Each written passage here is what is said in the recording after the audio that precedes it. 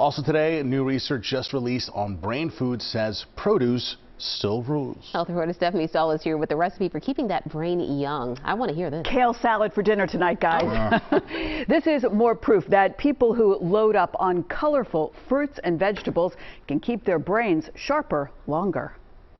The brighter, the better. The most colorful produce is linked to a slower rate of memory decline, according to new research. It's very compelling. Neurologist Dr. Carol Lippe is the director of Jefferson's Cognitive Disorders and Alzheimer's Center. She says there's growing evidence about the impact diet has on the brain. Your vegetables, like your mother told you, are good for you as you grow older, especially the green leafy ones, broccoli and kale and spinach. Those are particularly high in flavanol. Flavanols are plant chemicals that create the bright colors. New research that covered 961 elderly people published by the American Academy of Neurology says those who consumed the highest amount had a decreased risk for dementia. They were half as likely to develop Alzheimer's. Flavanols contain a lot of antioxidants that fight toxins and inflammation. They are known to have a neuroprotective effect. While blueberries and broccoli have previously been shown to be brain protective,